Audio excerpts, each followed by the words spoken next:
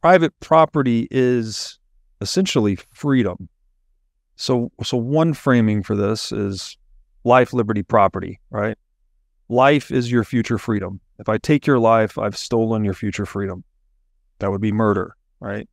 Liberty is your present freedom, your ability to move about as you see fit, go where you please. If you take someone's liberty, you've incarcerated them, right? You've stolen their present freedom.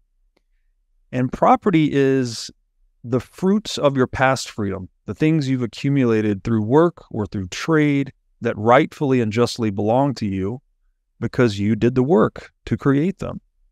And so if you violate someone's private property, you're basically stealing the fruits of their past freedom.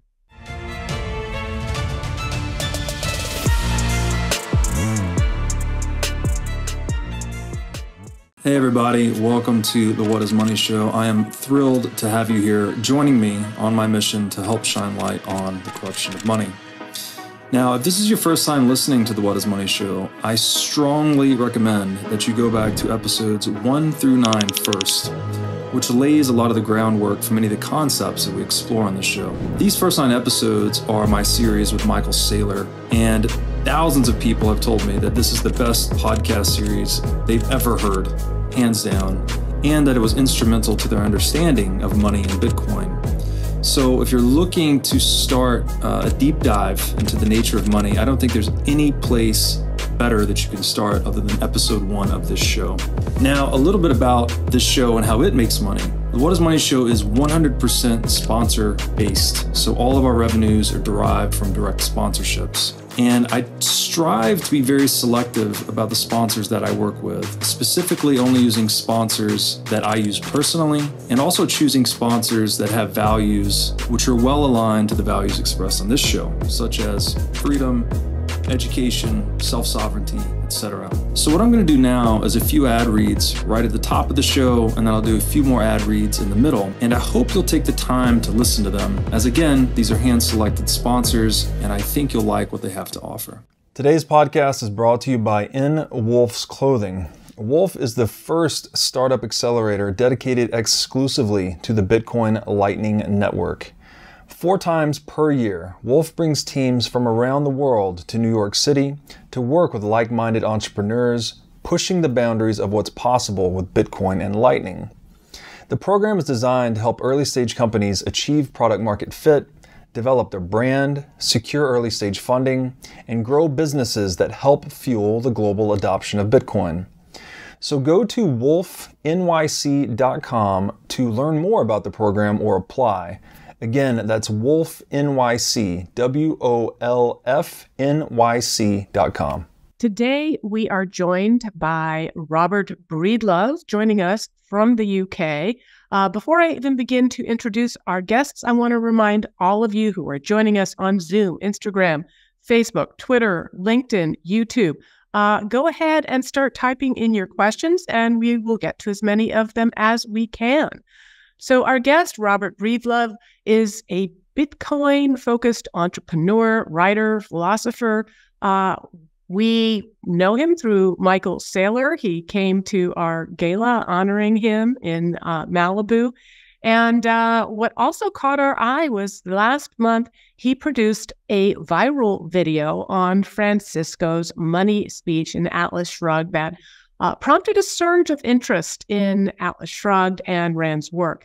Breedlove is also the host of What is Money podcast and author of Thank God for Bitcoin, the Creation, Corruption, and Redemption of Money. A self-described freedom maximalist, Robert advocates for the importance of freedom across all spheres of human action and calls Bitcoin a humanitarian movement exposing the greatest con in human history, central banking.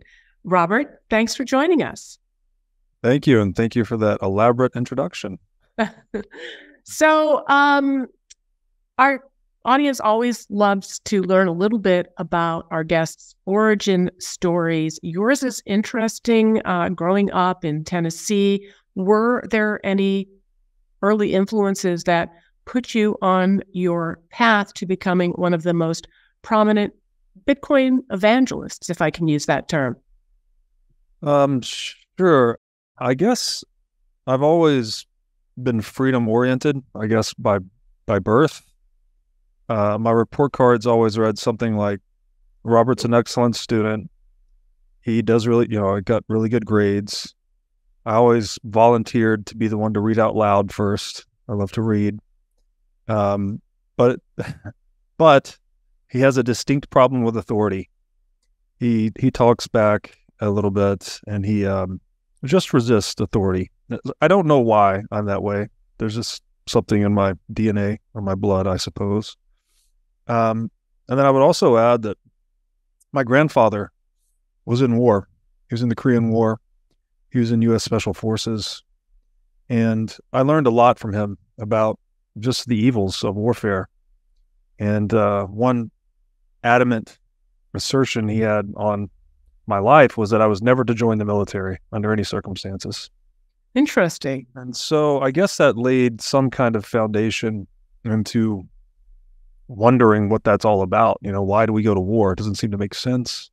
We work really hard to build all of this capital and civilization around us. Why do we go to war and then destroy it? It just seemed like a very self-destructive activity. And then I would also credit my mom. I was a very curious kid. I was asking a lot of questions. I think I just exhausted her at some point. And she was like, you just need to read. So any questions you have, you can find a book and it will give you the answers. And so she inculcated this habit of reading at a very young age. I'd say from probably the age of 11. First book I read on my own was Hatchet, which is about a boy, excuse me, surviving in the woods. And I've just been reading, excuse me. If there's one constant, I would say, among all of our guests that we have on this podcast, across so many different disciplines, it's reading books as a young person. And, when I was a teenager, 70% of my classmates, my friends, were reading books every day, and that was just for fun. These weren't assigned. Today, that percentage is 12% and probably dropping. So that makes our challenge at the Atlas Society. We are promoting ideas that, when Ayn Rand expressed them in her novels, they are not small books. So that's kind of how we get creative. One of the other things that Ayn Rand said was that religion is a kind of a primitive or precursor of philosophy. And I also understand that growing up, your family was very religious, attending Southern Baptist churches. Do you think that religious upbringing also primed you to become interested in philosophy, to be looking for answers, not just about why we have war, what's the proper way to organize a society, but also like what is right, what is wrong, what is the purpose of life, how should we treat each other? Perhaps I should be clear. Actually, my mother wasn't super religious. She's much more of a scientifically minded person. She'd probably describe herself as agnostic. But my aunt and uncle, who I spent a lot of time with, they were very religious. So we went to church often. And then I went to church on my own in my teenage years as well. Mostly for the social aspect. I think my habit of reading took me initially into astrophysics. Those were some of the first books I really started to read. So 12, 13, 14 years old, I was reading like Stephen Hawking, Brian Greene, other astrophysical authors. And so at that point, I had developed really an atheistic perspective. I thought religion was kind of a fairy tale, really. But a useful fairy tale, I guess, right? Like people needed a story to inhabit. But I didn't take it seriously in a literal sense. However, my current views are that we do need a central orienting story. And perhaps religions have been an attempt at that, like kind of a collective software that we all plug into, something to share and disseminate and evolve our cultural values. And maybe that software has some bugs in it, you know. I wish the Bible talked more about property, for instance. And there are many things in the Bible that allude to that, you know, talking about the problems with theft and deception, et cetera, et cetera.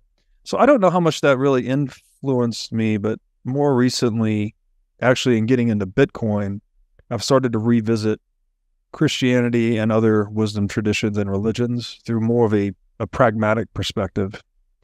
And I think it's important, you know, we are the animal imbued with rationality, and that rationality seems intrinsically linked to the stories we tell, the narrative structures we inhabit. And I guess rationality is our ultimate tool, if you will, kind of like a meta tool. And I would also put money in this category. They are meta tools in the sense that they let us create more tools, right? When we collaborate at scale, we can produce more goods, we can innovate, and create more wealth and abundance and technology. So I do think there is, in that sense, you could almost say we are religious animals. We need some mythology to guide us. But I don't know how much my religious upbringing really impacted my views on freedom. I think that was more, I would credit that, in addition to kind of my natural inclination towards freedom, when I read the book The Creature from Jekyll Island in my early 20s. That's what really... On the bookshelf behind me. Yeah, it really gave me insights into what I think is the most malevolent institution and biggest scam in the world, which is central banking. But at the time, again, this is my early 20s, so 2005 probably. I guess I was 19 actually.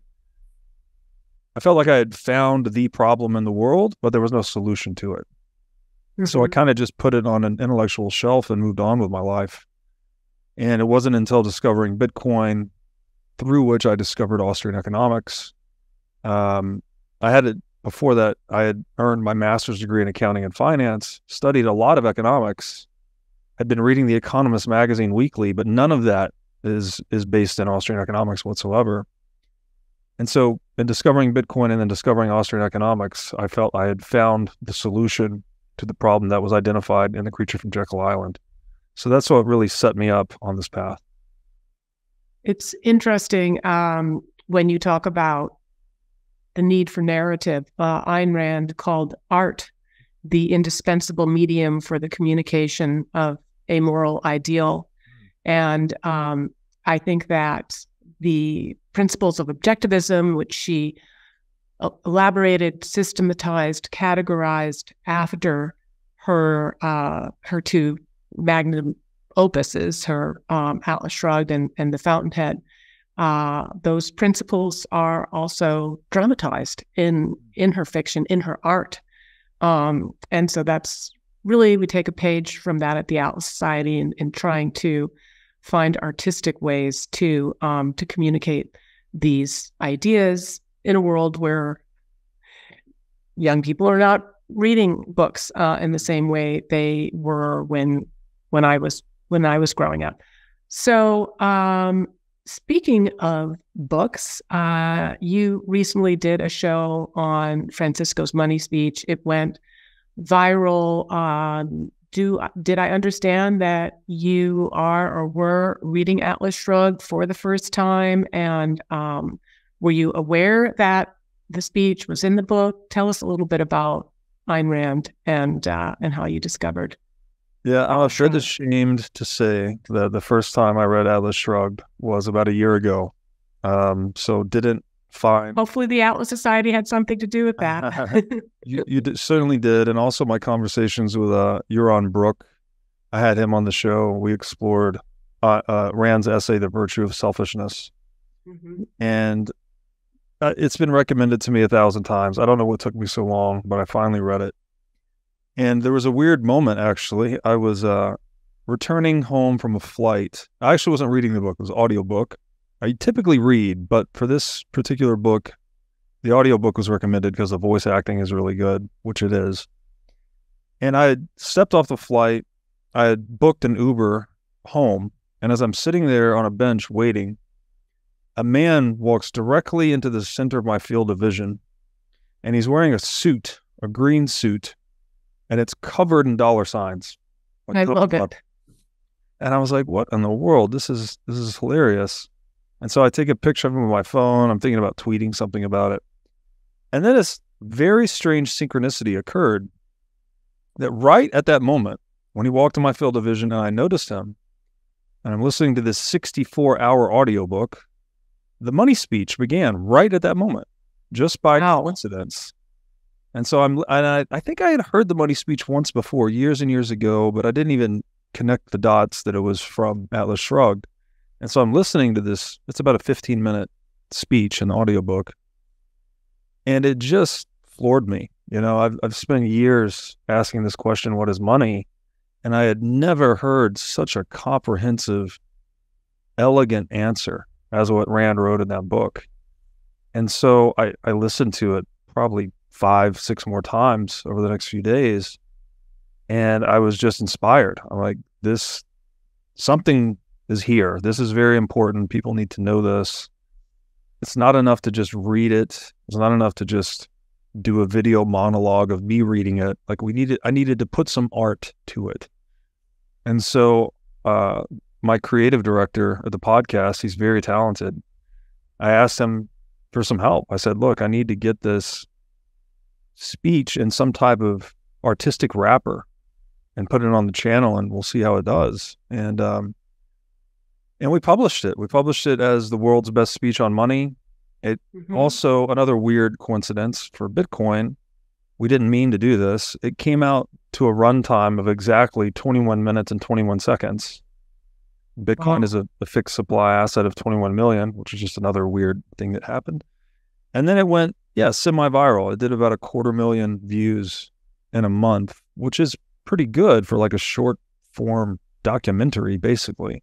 Yeah. And I think anyone that is curious about the nature of money, that is the first resource I would point them towards. It's absolutely fantastic.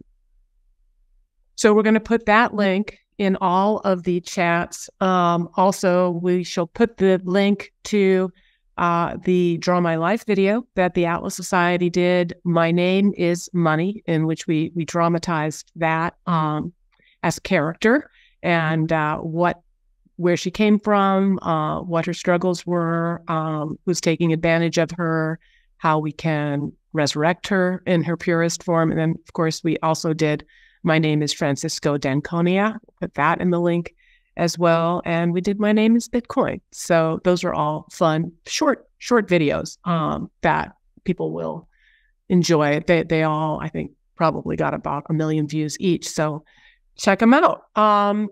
So let's talk about how you discovered Bitcoin. So I understand it was Bitcoin first, then Austrian economics, and finally Ayn Rand. Yeah. So again, it was curiosity, my mom guiding me towards reading as a solution to my curiosity. Started out in the natural sciences when I was young. And then when I got into my later teenage years, I was very mystified, I think is probably the right word, by the economy. You know, people talking about stocks and bonds and all of these abstract financial instruments. I didn't understand what they were. I couldn't fathom how the market actually worked and what it was. So I was like, I want to understand this. I want to learn how the world works. And so really started to dive into reading economics, or what I thought was economics at the time. Largely, it was The Economist magazine. I became a subscriber to that for years. I read it for years. I think I learned a lot reading that. It's a magazine. It's more of a newspaper than a magazine. And covers a broad spectrum of topics. You know, they go into arts and sciences, finance, economics, etc. Really good writing.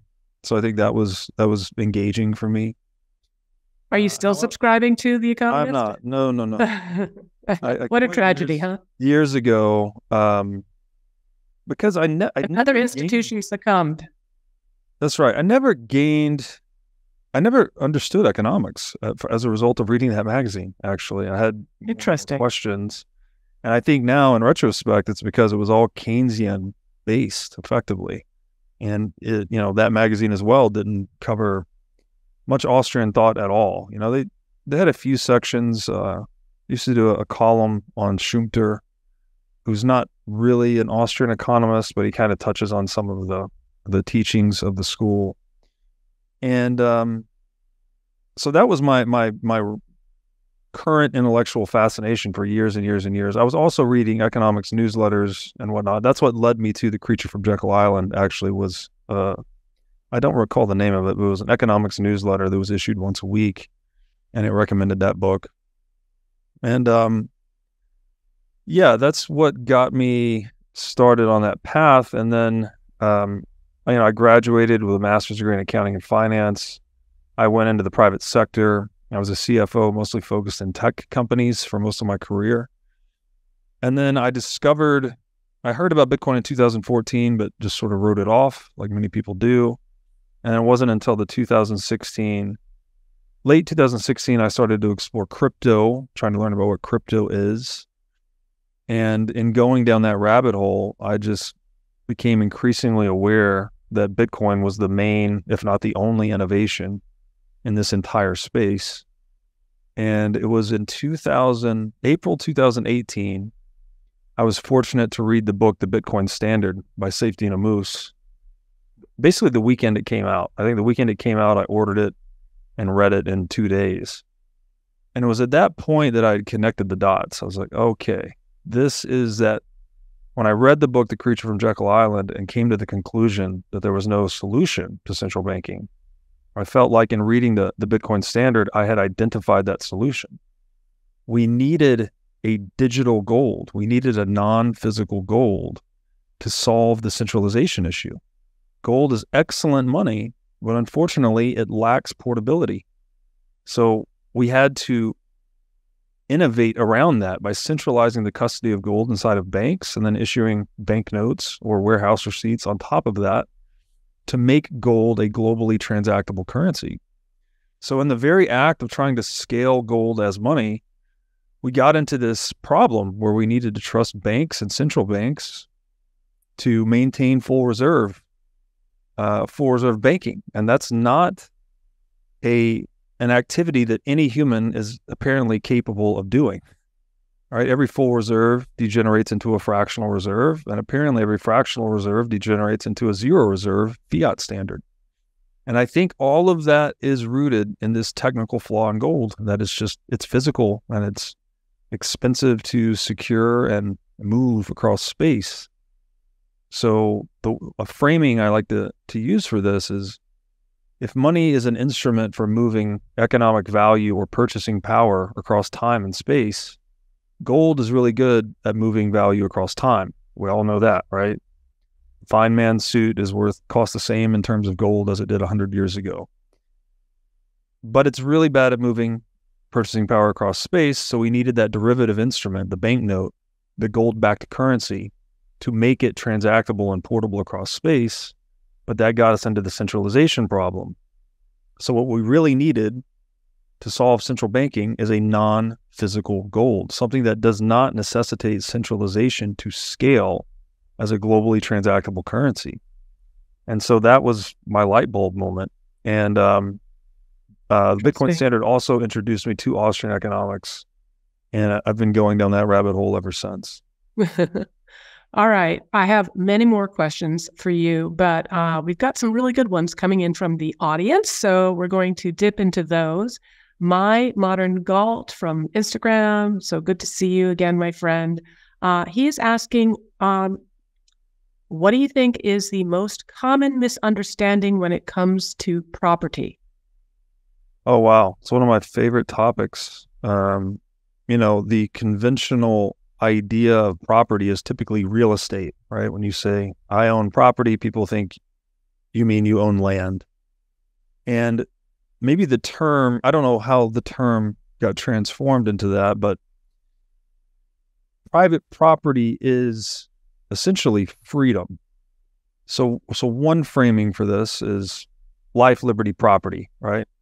Life is your future freedom. If I take your life, I've stolen your future freedom. That would be murder, right? Liberty is your present freedom. your ability to move about as you see fit, go where you please. If you take someone's liberty, you've incarcerated them, right? You've stolen their present freedom. And property is the fruits of your past freedom, the things you've accumulated through work or through trade that rightfully and justly belong to you because you did the work to create them.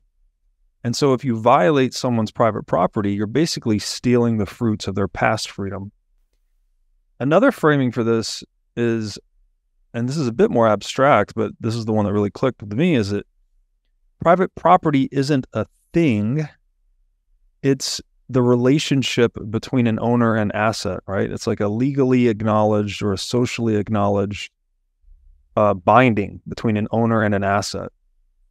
And we have to codify this into the law so that there's recourse if someone violates that relationship, right? If someone steals your car, you need to be able to call someone or otherwise regain the asset that was stolen from you.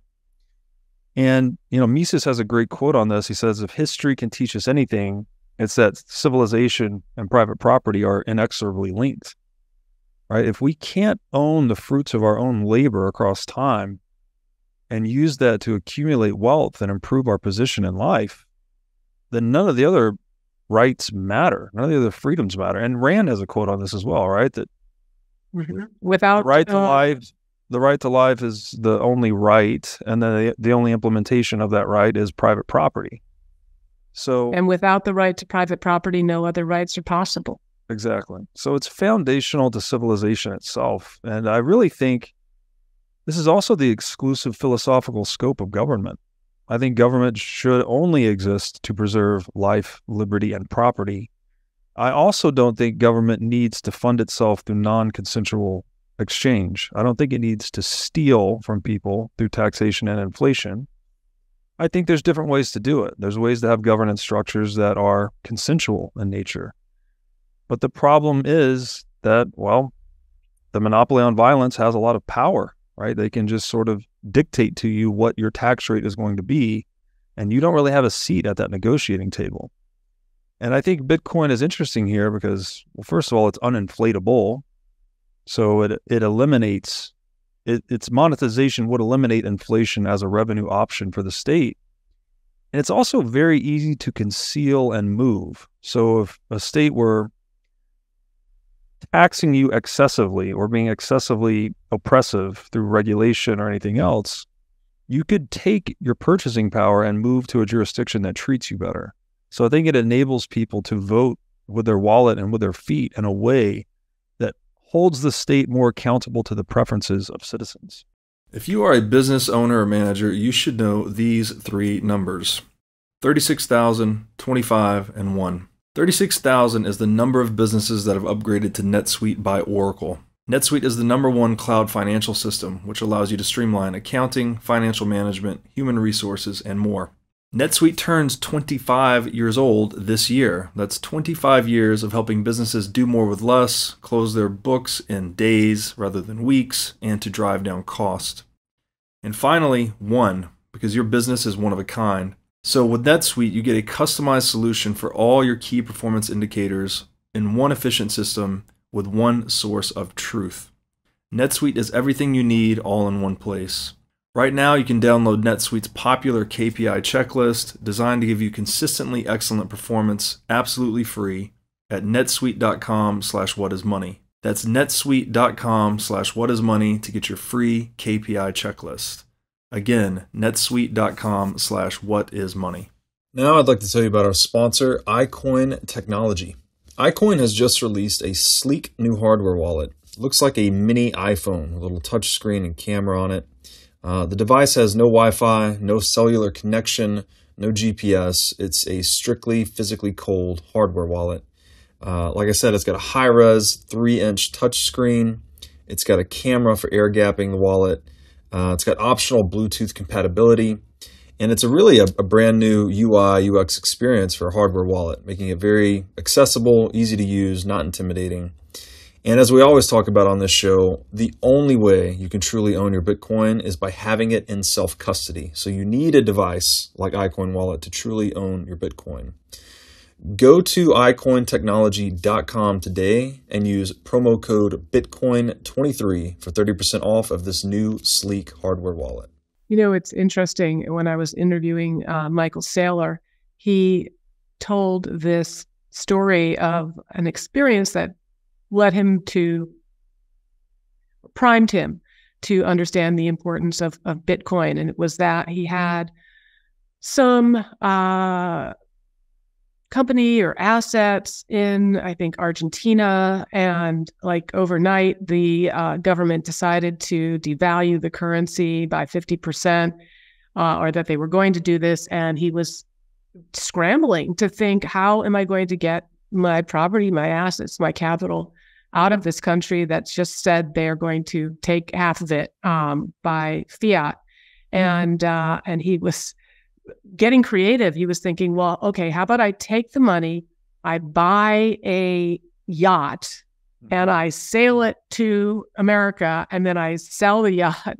Of course, that wasn't even possible. So, Bitcoin does make it possible to do that. And there's a reason why Ricardo Salinas, who was our honoree at our 7th annual gala just a couple weeks ago, is holding 60% of his liquid assets in Bitcoin. I'd have another layer to your very eloquent description of property. I tend to also think of it as capital. And the socialists want to nationalize, seize the means of production capital. And of course, there is capital that can be assets that, it can be monetary assets, but it's initially your capital is your means of production. That's your mind. That's your reason. And that's why I like to say that as individuals, we are not owned and we are not owed. And thinking of ourselves as our first and foremost property, our minds, our bodies, and having domain over those. That's all right. Said. If I could add something to that, actually. Yeah, so, we just did an episode on what is money in Argentina, actually, and that's a very telling sequence of events about the problems with fiat currency. They basically destroyed, I think, 5 currencies the span of a few decades. They kept adding zeros and then issuing a new currency and chopping off old zeros. And I would encourage people to check that out. And property is also, it's what does Hoppe say? That the most human action is like the primary category, and the second most important category is private property. And you can actually define communism, socialism, and capitalism in terms of private property. Communism is the institutionalized abolition of private property. The state owns everything. You own nothing. Socialism... And you will be happy. And you will be happy by dictate. And socialism is an institutionalized policy of aggression against private property. And capitalism is an institutionalized policy of respect for private property and consensual transfers of private property via contract. So that, like, you can sort of wipe away all of the confusing intellectual philosophical debate about communism versus socialism versus capitalism if you just look at private property itself.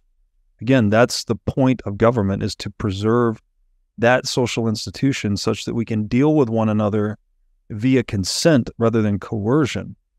And if you want to go all the way to the bottom, I think, of the philosophical rabbit hole of property, I would just say that property is justice, right? If justice is people getting what they deserve, property is just people keeping what they earn. So that is people getting what they deserve, right? If you worked to create it or you traded for it through consensual exchange, then you own it. You have full rights and exclusive control over that asset and the ability to exclude others from using it. So if you want a just society, it has to be capitalistic. Any degree of socialism or communism is inherently unjust when framed in terms of private property. And I think that is really important to emphasize, because generally people make arguments against communism that are economic and they're historic, and those don't seem to have prevailed. First and foremost, we must make the moral argument about why it is unethical and unjust.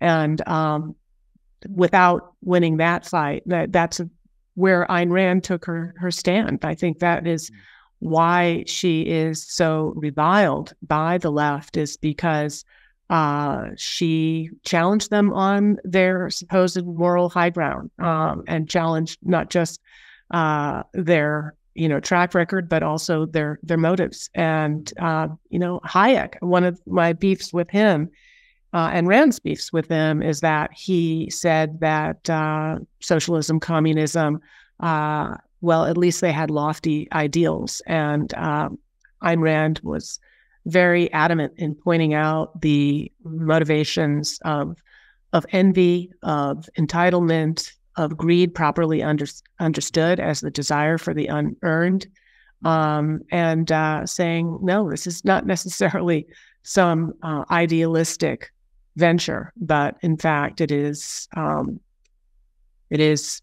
power lust cloaked in altruistic language. All right, another good question from our dear friend Candice Morena on Facebook. She is asking, Robert, what would you suggest as must-reads for a young adult?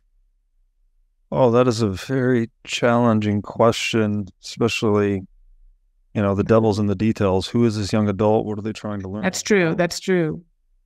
Yeah. If they like fiction, if they are readers. I've recommended this trio of books. I think they dovetail really nicely together. And it's an interesting trio. The first one is the book Leela by Robert Pirsig. He authored the book Zen and the Art of Motorcycle Maintenance, which he's very famous for. But 15 years later, he wrote another book called Leela, An Inquiry into Morals. And it's a blend of like a fictional narrative plus some autobiographical elements where he's incorporating his own life into the story to some extent. And then it's also a philosophical treatise on metaphysics. And very well-written book. And I guess the punchline to it is that he viewed value as fundamental, like value is the fundamental reality. Very hard for me to make a synopsis of it, but I would encourage people to check that out. I also liked Jordan Peterson's Maps of Meaning. It goes into the nature of mythology and psychology and how interconnected they are. He kind of is talking about praxeology, which is the study of human action, without actually talking about it. So it's as if some of these mythological structures from the past were kind of pointing at the importance of praxeology before it was formally, defined and expanded upon by people like Mises. And then the third book is Human Action by Mises, which is the magnum opus of Austrian economics, as far as I can tell. I would read them in that order. Leela's the easiest read. Maps of Meaning is a very difficult read, but not as difficult as Human Action. Human Action is extremely difficult. I think Mises learned the English language in his 40s or 50s and wrote that book. So it's the way he uses English is incredible. But makes for a difficult read.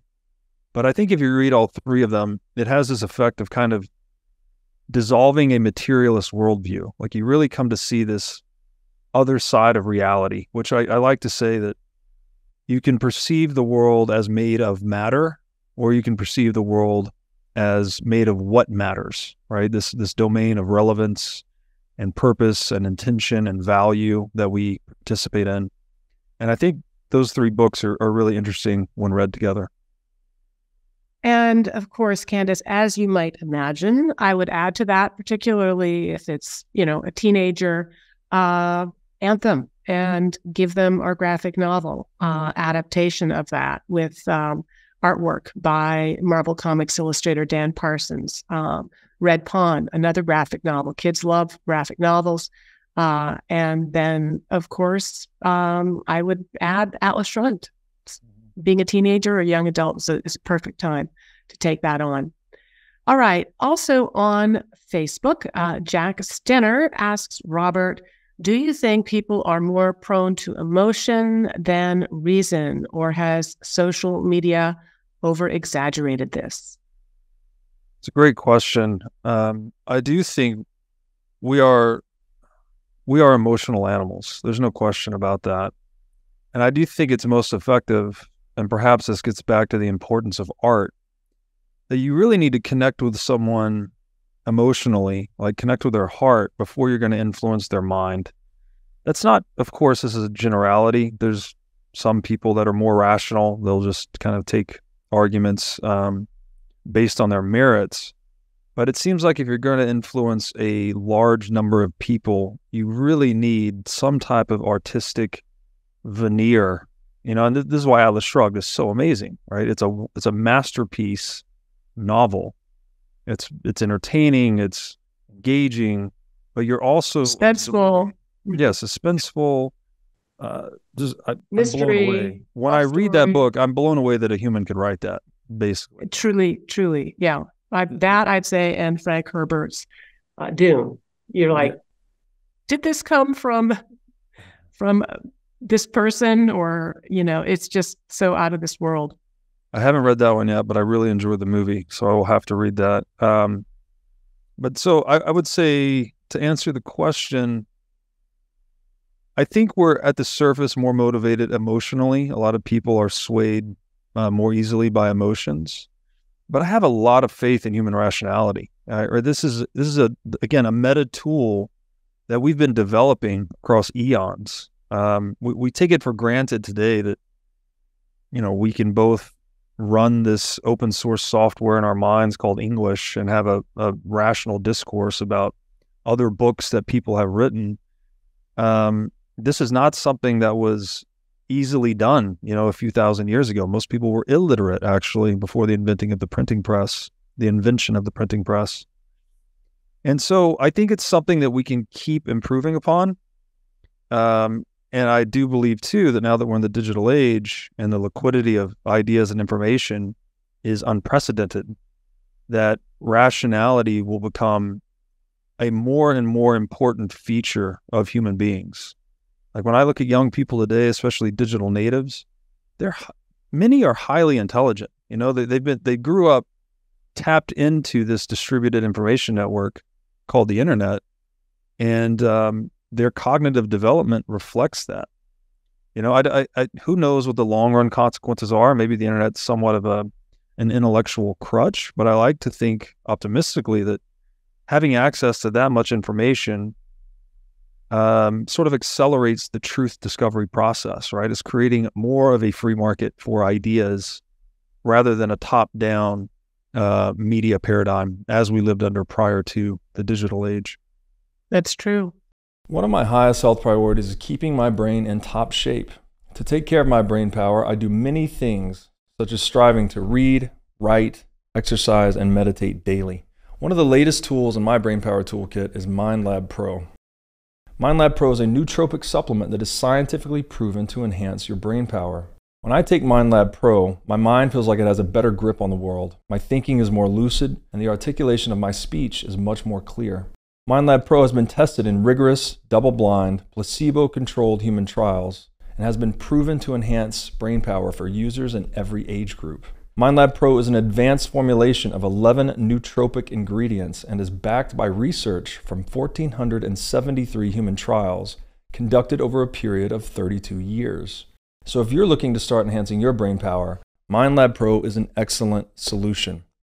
Go to mindlabpro.com/breedlove to start enhancing your brain power today. Again, that's mindlabpro.com/breedlove. Now I'd like to tell you about our sponsor, CrowdHealth. CrowdHealth is a Bitcoin-enabled alternative to legacy health insurance. Now let's face it, legacy health insurance is an absolute scam. Nobody can explain this better than the legendary comedian Chris Rock. Insurance. You got to have some insurance. You got to. There's an insurance. They shouldn't even call it insurance. They should just call it in case shit. Like, I give a company some money in case shit happens. Now, if shit don't happen, shouldn't I get my money back? So with CrowdHealth, instead of just paying premiums that you'll never see again, you can hold part of this pool of savings in dollars and in Bitcoin through CrowdHealth. And when you have a health event, you can draw against this pool of communal savings. So go to joincrowdhealth.com/breedlove to learn more or sign up. Now I'd like to tell you about our sponsor, Wasabi Wallet. With Wasabi Wallet, you can receive, send, and store Bitcoin privately. In Wasabi Wallet, your transaction history and wallet balance are completely hidden. Wasabi Wallet is easy to use, all of its privacy features are built in by default, and it works with any amount of Bitcoin. Wasabi users can make CoinJoin transactions together with BTC Pay server users or Trezor Suite users. For BTC Pay server users, they can make payments directly inside of a CoinJoin, and for Trezor Suite users, you can make CoinJoins directly on a hardware wallet. These features result in fee savings and security improvements for both sets of users. So go to wasabiwallet.io today to download the state-of-the-art Bitcoin privacy wallet. All right. Also from Facebook, Georgie Alexopoulos asks, what would you say to people who view Bitcoin as something people are trying to invest in so they can flee rather than work to try and reverse our current course? Well, Bitcoin may be something people use to flee. I mean, if you're talking about fleeing an oppressive regime or fleeing a hyperinflation, then absolutely it can be used as a tool to flee. That's maybe a negative connotation for saying it's a tool for freedom, right? You can take the fruits of your labor, right? All of the things you have accumulated, the economic energy, the purchasing power, whatever term you want to use here, and you can store it in something that's hyper-portable, right, and unconfiscatable. So I think that's not a critique of Bitcoin. I would say that's a feature, not a bug. And in saying that it's not something that reforms the current system, I would have to strongly disagree. I mean, every unit of purchasing power that's stored in Bitcoin rather than fiat currency is devitalizing to the state, right? The state can't print Bitcoin as a revenue option. So the higher percentage of global cash balances that are stored in Bitcoin, which is another way of saying the higher Bitcoin's market capitalization becomes, the less state power is, in my opinion, right? Again, this is an organization that derives all of its revenues from non-consensual exchange. It's really hard to steal Bitcoin. It's impossible to inflate and hard to steal. So this, in my mind, is like a check on the predations of the state. And I think that's a very important instrument for liberty. And Georgie, I'd also say, of course, Atlas Shrugged, which I hope you've read, I think defining theme is about the sanction of the victim and withdrawing the sanction of the victim. That is the entire character arc of Dagny Taggart, trying to fix things, trying to fix her company, trying to fix the world, and then realizing that the deck was stacked against her and that she was sacrificing herself, which is the height of immorality. And so I think I agree with Robert that this is not a dichotomy at all.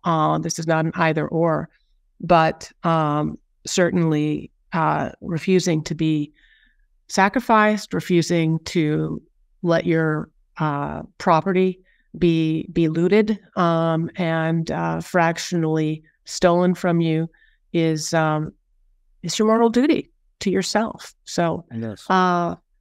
All right. Now, you said at the very top, talking about your experience with your grandfather, or I think it was your grandfather, and his time in the Korean War, and his making you promise never to enter the military. I wanted to circle back to that because you've posted on X that saving in Bitcoin is voting against war I think I see where that's going, but can you lay it out for us? And does the same dynamic apply also to any government spending that we don't like? Absolutely. I mean, this gets back to the point that I just made. It's if you just imagined a world where everyone's holding their savings in Bitcoin, governments would have absolutely no inflation, right? They couldn't inflate the monetary base. They couldn't counterfeit currency to steal purchasing power from savers. And therefore, that would remove a revenue option for states. So as you save more purchasing power in Bitcoin, you are decrementing the ability of the state to fund war via inflation. And this is very important because inflation, like if we look at the U.S. war on terror, right? I think it spanned approximately 20 years. You could say that it's still going on. I think the cost, when I did this analysis, it was a couple of years ago, so the numbers may have changed a bit. I wrote this in, I think, Masters and Slaves of Money. It may have been a different piece. But the cost at that time of the war on terror was around $2.5 trillion.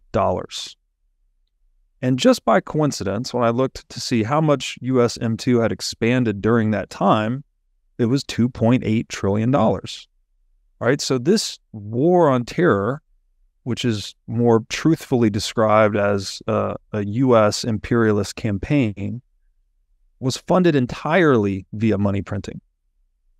And if they didn't have that option, right, if they couldn't inflate and debase the currency to fund the war effort, the US would instead be forced to either borrow or send people tax bills, right? And the numbers on that worked out to, I think that 2.5 trillion worked out to like $80,000 per US household. So if you could imagine every U.S. household getting a bill for $80,000 from the U.S. government saying, hey, we're blowing people up on the other side of the world, and we need you to pay your fair share. Please send us a check for $80,000. You could imagine how much resistance that would be met with versus the alternative of inflation, where you just print the money, wage the war, and then blame the inevitable price inflation, which is the consequence of the monetary inflation, on everything but the central bank. You know, it's Putin's inflation. It's Beyonce's inflation. It's the supply chains. It's this, it's that. Mainstream media will blame inflation on anything and everyone other than the actual root of the problem, which is the legal monopoly on currency counterfeiting that we call central banking. So this weird, plausible deniability that's built into inflation, I think, is a very terrible tool for deception. And if you can remove that element, then it forces governments to be more honest, ultimately, and more explicit in the funding of their activities. And to maybe tie this back to what we were talking about earlier in terms of communism versus socialism versus capitalism, very important to understand that money printing is theft, right? It is a way of stealing from savers.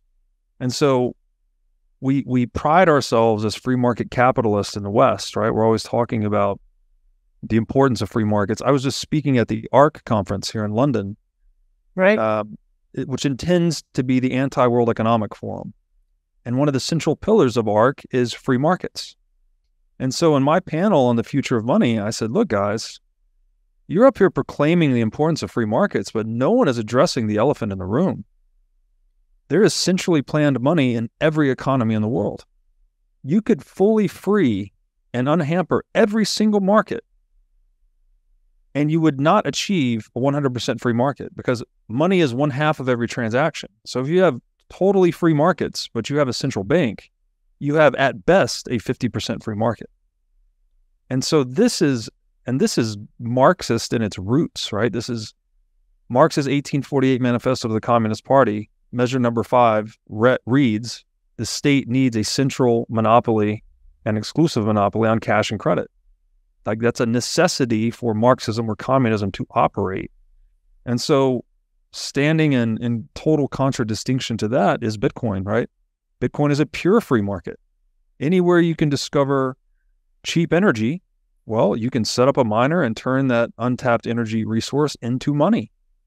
And by extension, by giving people recourse to this sound savings instrument that's impossible to inflate and hard to steal, it's impressing capitalistic values on every other market in the world. And I just think that is almost an overwhelming innovation. So, Bitcoin has had a great year, even a great last month.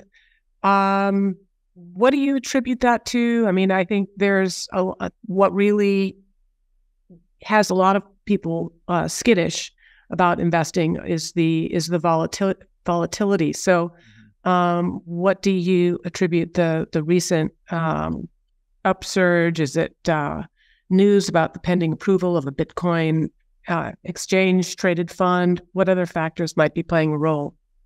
Yeah, I'm always very skittish to ascribe narratives to short-term market moves because it's kind of the purpose of the market, right? It's to sort out collective psychology and just generate the price, tell us what the thing costs, and that's all the information we really need. That said, I am still a subscriber to the halving. Every 4 years, the natural sellers of Bitcoin are basically cut in half. Miners that are mining Bitcoin, they're earning Bitcoin as their revenue. They're selling a lot of it to pay for their capital and operational expenditures. Every 4 years, the new issuance of Bitcoin declines by 50%. So that natural selling of Bitcoin is cut in half. So if you hold demand constant, that obviously puts upward pressure on the price. And this is something we know with perfect certainty when approximate certainty when these halvings occur. They occur every 4 years, but it has to do with the block time as of the exact date.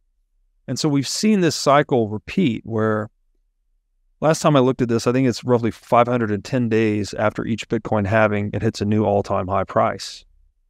So how many times does that cycle need to repeat before people start to front run this asset, right? When you're rationalizing, right? It's okay, the money printing is not going to stop. The quantitative easing is not going to stop. The quantitative tightening of Bitcoin is not going to stop. What happens when you denominate a quantitatively tightening asset in terms of a quantitatively easing asset, fiat currency? Well, you get a higher dollar price of Bitcoin effectively. So I think that's a big driver. There's kind of a systemic driver of Bitcoin's number go up technology, as we like to say.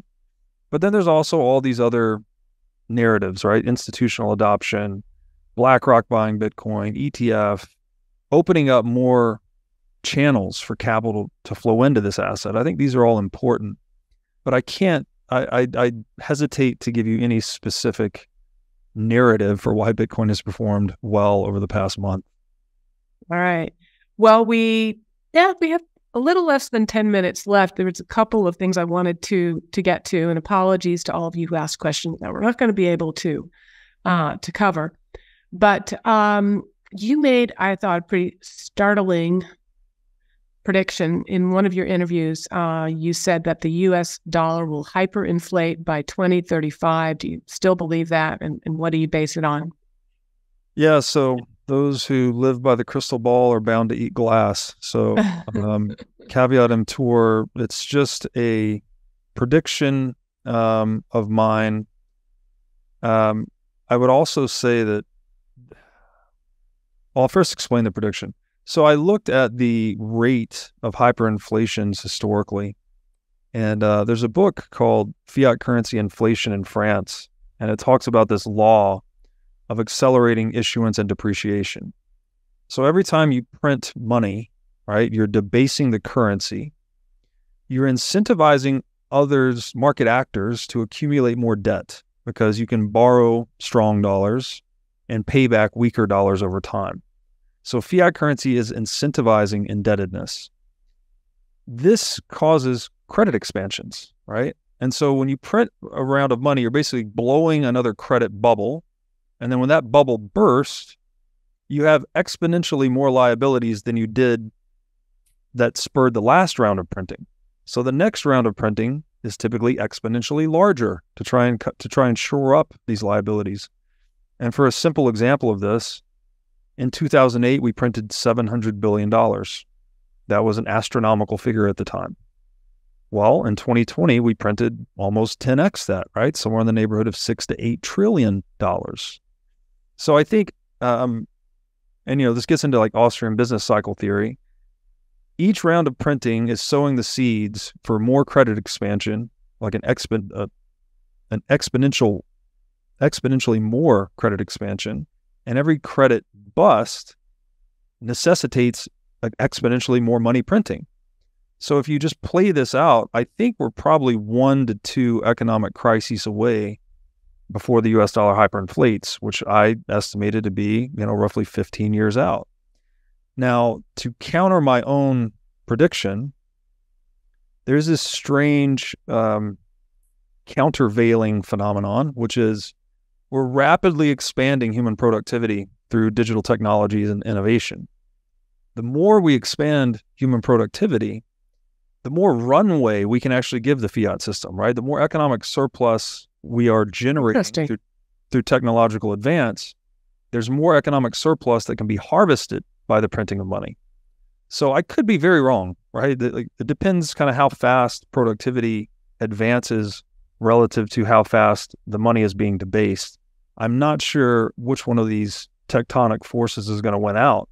But where does China's plan for a digital yuan fit into that future scenario? Well,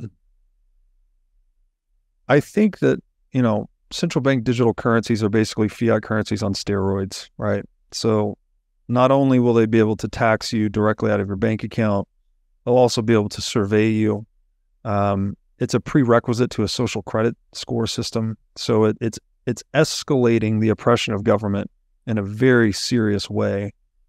I don't think it will do much to stop the printing of money, though, because again, this ship has already kind of been sailed, right? It's not.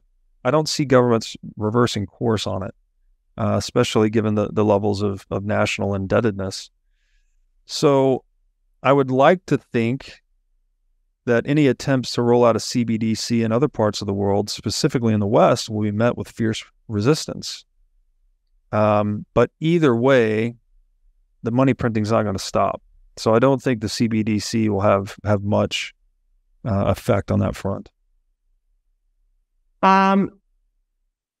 One almost final question. I understand you've met with RFK Jr. Is there a declared candidate? I know you've also flirted with the idea of making a run, but when you look at the field as it now stands, which candidates are the most Bitcoin friendly? Or at least any candidates that are talking about the issues that you're talking about today? I should first talk about my flirtation with running for president. I actually put it out as a joke, a tweet. I think I said, I'll happily run for U.S. president on a platform of 0% taxation. Who's with me? I was actually joking. But then the Libertarian Party was reaching out to me, like, are you serious? Let's do this, etc. So I don't actually have any political ambitions. I'm not. Of all the things that disinterest me, I think politics is at the top of the list. Obviously, it's a reality that we inhabit, but what really excites me about Bitcoin is that maybe we can wake up from this delusion that we need to be politically coerced to be organized as a species. I just don't think it's necessary. Obviously, politics, I would define politics as the art of survival inside of human hierarchies. What I would like to see is those human hierarchies to be based more on competence and less on coercion. So more free markets, less state. But in terms of the reality we're in today, I very much appreciate that RFK is talking about Bitcoin and talking about the problems of money printing, and he's flirting with the idea of creating U.S. Treasury instruments that are backed by commodities, gold, Bitcoin, etc. These are all good things, right? Just to get the idea to permeate the collective consciousness a bit more.